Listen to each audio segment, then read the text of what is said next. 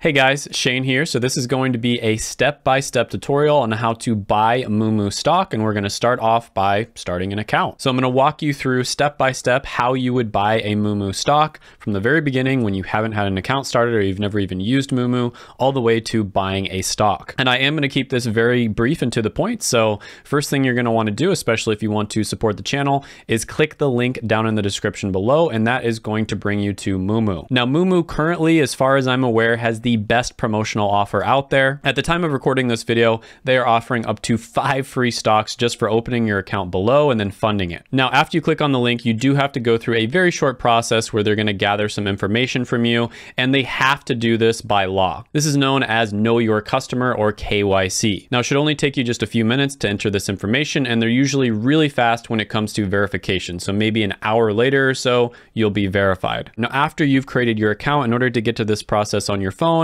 easiest way to do it, there's many ways, but you can go to quotes, and then at the top right, click on open an account. And at that point, it is going to prompt you to provide that information that you need to provide. So I'm going to go ahead and do that, and I'll see you here in a little bit. All right, guys, so the account is now funded and ready to go. So what you're going to want to do is go to the bottom left and click on quotes, or I guess you would be touching quotes.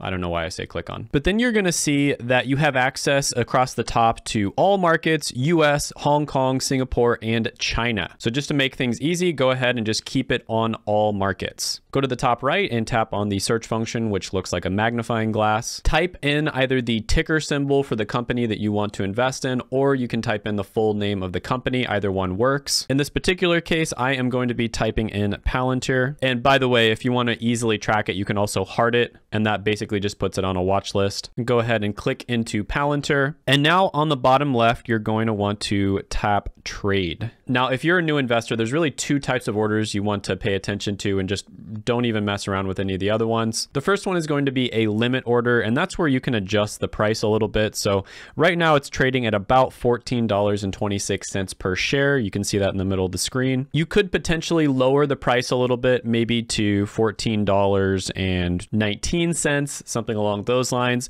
And it's possible that somebody might want to sell it to you for that lower price. But you are taking a risk. It may not execute the order, and you're just stuck there not getting to access the stock. Now, if you don't want to take that risk, you can go ahead and select the other type of order I recommend for beginners, which is a market order. This is going to sell it for the best available price at that time. So in the middle of the screen there, you see the minus and the plus. You're going to want to click plus in order to buy one stock. And then after you've made sure everything's good, you are going to click buy. Now at this particular point, I'm going to put in my trading password, which is something that you'll be setting up. And after you've put the trading password in, all you have to do is click buy again. And then it might ask you for confirmation, but after you give confirmation, you will now have executed the order and you will have bought that stock. But if you want to double check, what you can do is go to trade at the bottom, go to brokerage account, click on transactions, and then you will see that you purchased that stock. Hope you enjoyed this. I kept it super simple. Of course, I didn't include all the extra stuff that I would usually include. This is just a super simple guide. If you appreciate that, go ahead, gently tap that like button, hit the subscribe button, ring the notification bell, and I will see you next time. Oh, and don't forget to use the link down in the description below. Have a good one.